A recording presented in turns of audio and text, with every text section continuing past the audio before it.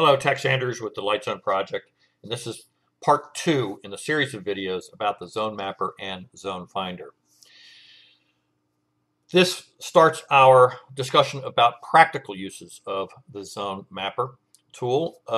In the last one, I show you the basic mechanics of it, and also please remember to watch the Tool Anatomy series of videos. There's a lot of important information in those.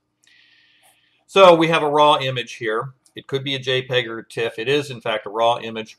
And I can take a look at a couple things here. I'm going to flip over to histogram mode.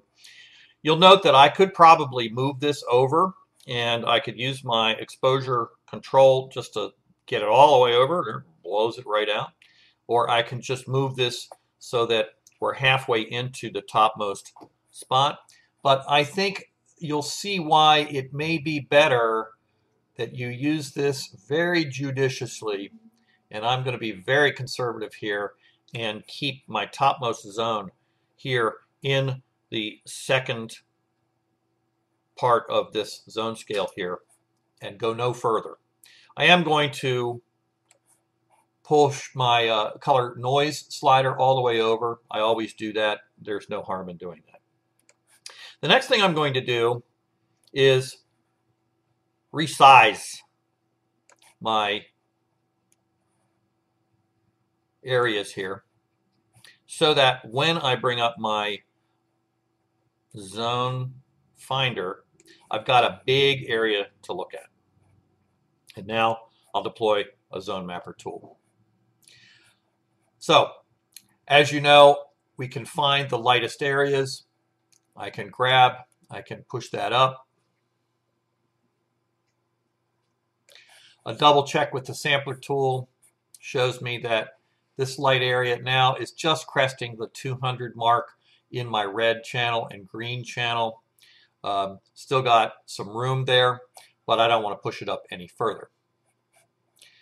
Go back to the zones pane.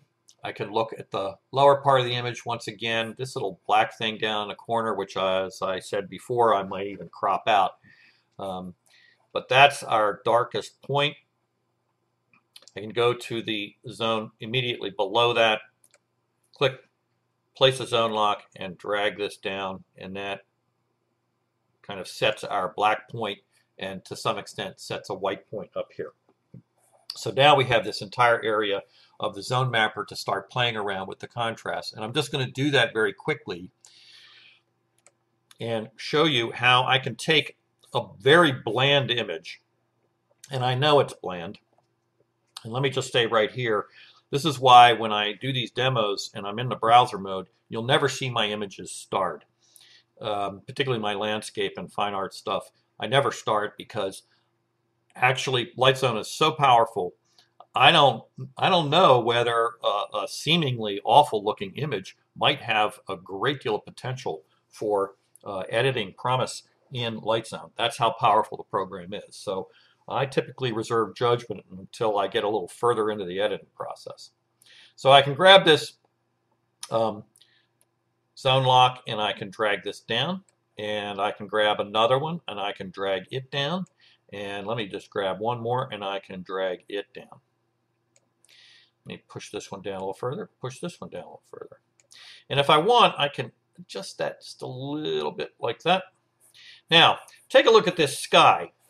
The landscape down here, we'll talk about in a few minutes or in a subsequent video, but just look at the sky here. Let me click on the original button. There it is, originally shot, and it's sort of not so great, kind of bland. But now, with the Zonemapper tool set up like this, look at how much more definition there is in this sky. This whole edge is much more clearly defined. Look at all the definition that's coming out in the clouds here. Look at the separation between the lighter colors, or the lighter values, and the darks. Once again, I'll click original and the darker colors. You're also starting to see some punch up down here. The Zonemapper tool, as you can see, has a great deal of power to change the contrast characteristics of your image with just a few simple clicks.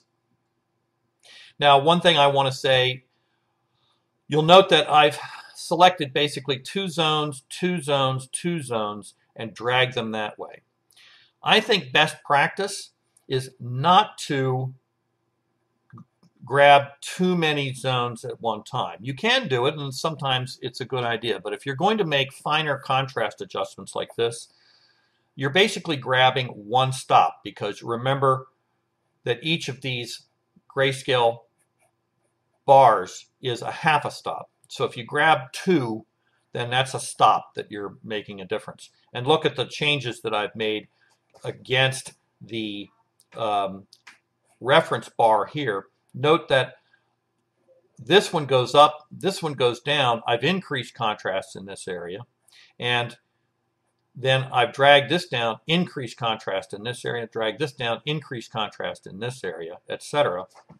And you can see how these correspond to the reference bar over here. I think it is wise not to go crazy with the Zonemapper tool. You can start getting strange effects. And it's better to do what I'm going to show you in a subsequent video, and that is use multiple Zonemapper tools over and over again. You can do that in LightZone, and we'll see how that's done in the next video. But I'll leave you with this. Be careful how many zones you grab, and be careful how far you move them. You don't have to do everything in one Zonemapper tool. So let's go on to the next video and see what we can do with